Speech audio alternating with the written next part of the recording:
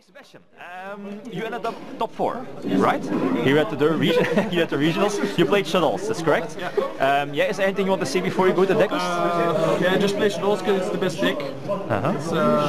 You see someone win Burning Abyss, which gets a lot of hype, gets locked down.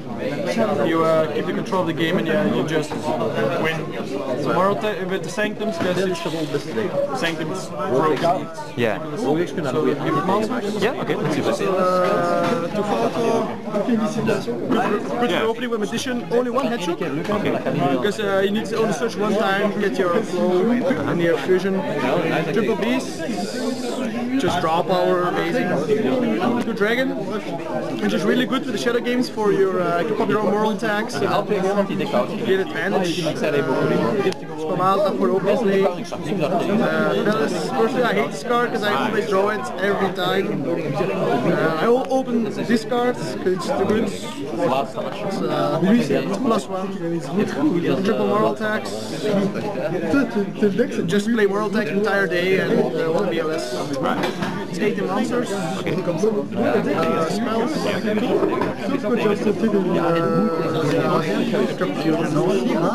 I opted to main my MSTs and a double cycle because emptiness is a recurring problem and you need to get rid of it from game 1 because you can't get rid of it, you can't, you lose.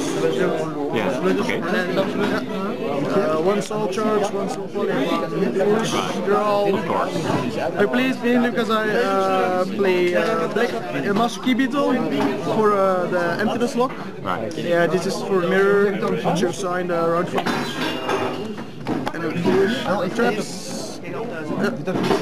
Yeah, one warning because I don't have 3 emptiness. Yeah, the compulsory, the double emptiness, double traps them.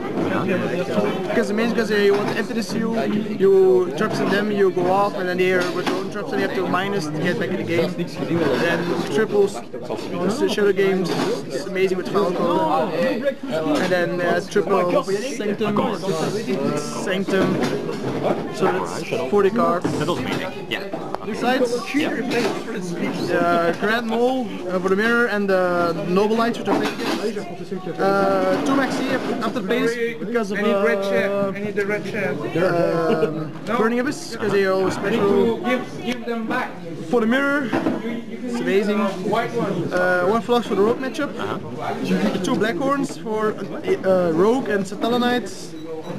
Against Burning Abyss and Batteryman. Yeah. And then triple nightmare. Right. And then extra. Token, double window, triple construct, explanatory, Dweller, Extant Castle, broken, yeah. Polka, then Goyo, never made it.